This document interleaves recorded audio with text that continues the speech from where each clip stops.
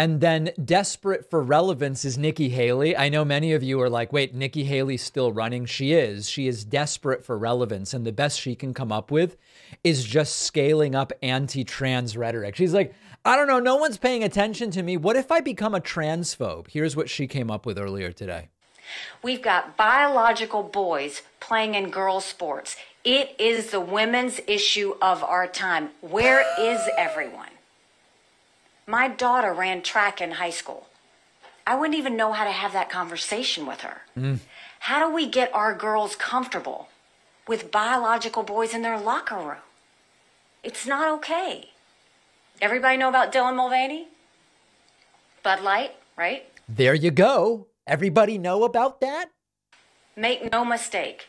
That is a guy dressed up like a girl making fun of women. Women don't act like that.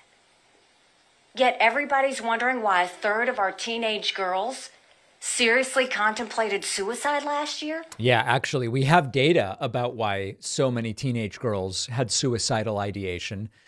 Unrestricted access to social media for 13 to 17-year-olds, in particular girls, seems to be absolutely toxic. Absolutely toxic. So Nikki Haley is kind of like, no one's paying attention to me. Maybe I'll make some transphobic comments. Now, tomorrow on the program, the podcast, the PCast, as the kids these days call it, I will break down a little more this issue of so-called men in women's sports.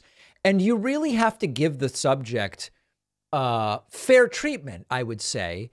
In many sports, it actually doesn't really matter.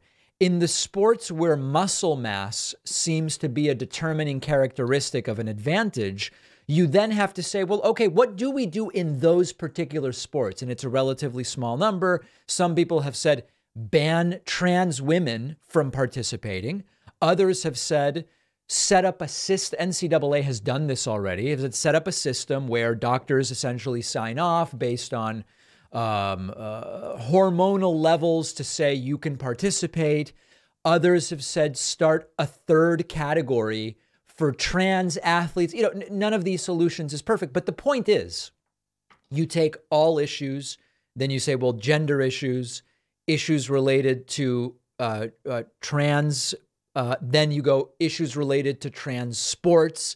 You go, okay, within that, it's trans women, because, you know, nobody's saying, oh, kick the trans men out of sports. And then the sports within that slice that it makes a difference in. And that's where we have to figure it out. So it's like, you know, these people pretending that this is the foremost issue. She says it's the number one issue for her daughter or whatever. She's out of her mind. Some people say ban sports. That's another idea.